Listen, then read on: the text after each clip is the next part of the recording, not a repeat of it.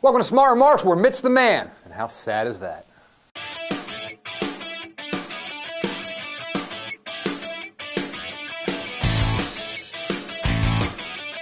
So here we are the day after the New Hampshire primary, where Mitt Romney cruised with 39% of the vote. Now it's off to South Carolina, where Rick Santorum or Newt Gingrich might do a little bit better, but come on. Romney's got this thing sewn up. I know it, you know it, Romney knows it, Santorum and Gingrich and John Huntsman know it. Rick Perry, we can't be too sure about. He seems to take pride in knowing as little as possible.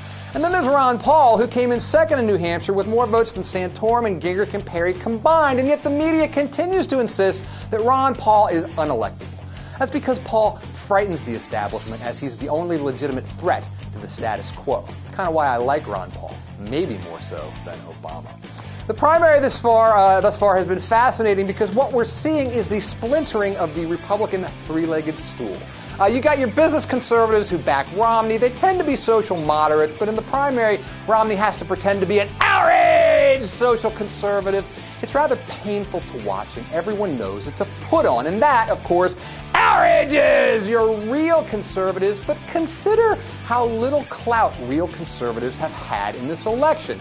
First they liked Bachmann, then for about 5 minutes it was Perry, and then it was Kaine, and then it was Gingrich, and then it was Santorum. And really, the only reason Santorum did so well in Iowa was because his 15 minutes of fame happened to coincide with the caucuses. After 20 years of Limbaugh, more than a decade of Fox News' dominance, here we have a conservative bloc desperately waiting for Godot, or at least Chris Christie. Why can't conservatives muster a majority behind one of these other candidates? Or why couldn't a candidate more to their liking have run this year?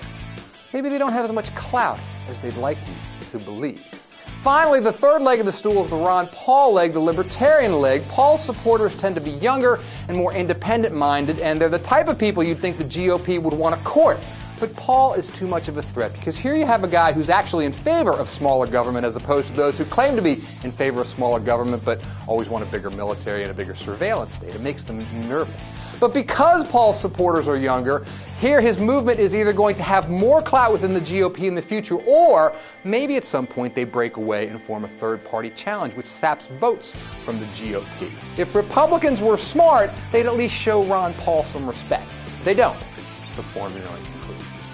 All of this is rather sad. The Republicans should have cruised this year amidst the worst economy in decades and a president with consistently low approval ratings, and this is the best they can do. It's kind of stunning. It looks like it's going to be Obama versus Romney in the fall, and I don't see how Obama doesn't win in a walk.